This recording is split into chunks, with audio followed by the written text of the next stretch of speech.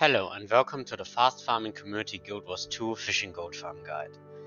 After watching this video, you will know everything about its masteries, fishing power, fishing buffs, and how to maximize your gold per hour.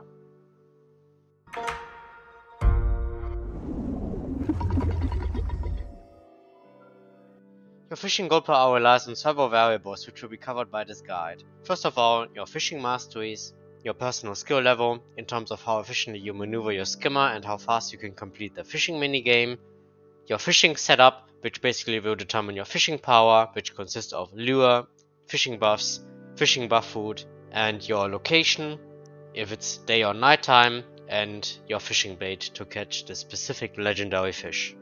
First of all, we will talk about masteries, which are mandatory before you even want to start fishing in Guild Wars 2. The fishing masteries will increase your fishing range, fishing power, and XP gained. In terms of fishing power, every fishing mastery will increase your fishing power by 20, in total to 100.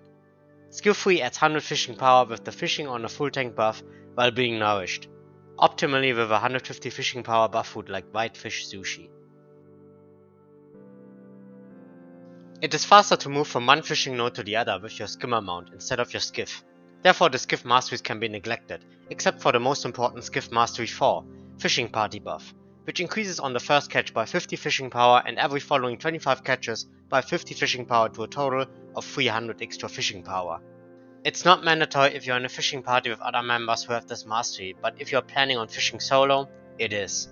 It is possible to gain the fishing party catches buff from any random player on the map as long as it is visible in the buff bar of the player. You are only able to receive the fishing party buff once the random player invited you to the group or squad. You will instantly receive the buff on entering any party or squad member's skiff. The buff can be regained anytime from any party or squad member after leaving the skiff, the map instance, or the game itself, as long as someone in the group or squad has the fishing party buff. You can also create afterwards your own party or squad and you will still retain the inherited fishing party buff. Make sure to always weapon swap on the third and last node catch to save the aftercast time. Use your skimmer instead of the skiff to move faster from one fish node to another. Once you leave the skiff, you will lose the association to your skiff, which is shown as a debuff in your buff bar. You will not lose your fishing buff stacks as long as you place your skiff within the time frame. You will lose, however, your fishing buff stacks if your skiff is destroyed by mobs and your debuff timer runs out. If the fishing nodes are further apart and your debuff timer is running out, you can just place the skiff over and over again and hover with your skimmer above it to refresh your fishing party buff without actually stopping.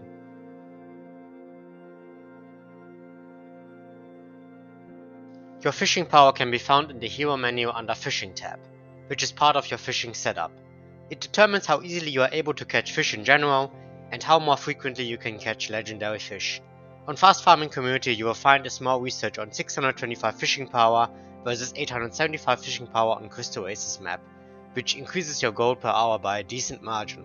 Therefore make sure to have your fishing power maximized for maximum gold per hour. This checklist will help you to maximize your fishing power, 25% from the fishing rod, 100% from lure, 100% from fishing masteries, which I explained earlier, 100% fishing on a full tank while being nourished with fishing buff food, 150% whitefish sushi buff food or ascended fishing power buff food, 300% while having the fishing party buff on 99 stacks, 100% correct bait for the legendary fish you want to catch. Macro bait has 150% fishing power but are used to catch very specific legendary fish. In total you should have always 875% any bait or 925% with macro bait. Another optional fishing buff can increase your fishing power by 50%, which can be acquired from the hard NPC vendor in Saitang province. The tips on fishing buff persists over map, but you cannot stack this buff and it only lasts for 1 hour. Lure and bait can be found at fishing vendors close to waypoints on every EUD map with the exception of Saitang province at the introduction to the fishing hard NPC.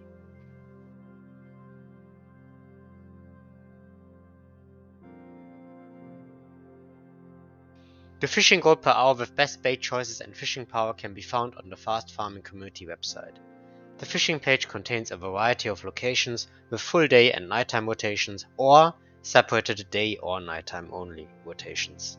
By clicking on the blue hyperlinks you can find a specific farm rotation and fishing node spawns for the specific location. The gold per hour values are blurred out due to ever changing values. For the current up-to-date gold per hour values, click the link in the video description or comment section below.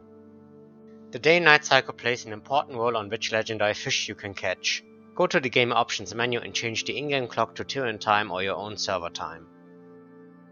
The following tables contain the 2-hour day, dusk, night and dawn phases in Tyrian Cantha with Tyrian and Greenwich time for reference.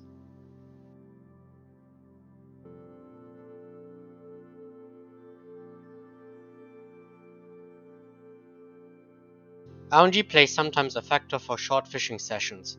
Even though having maximum fishing power, it can happen that you will not catch a legendary fish for some time. So good luck on your fishing gold farm and thanks for watching.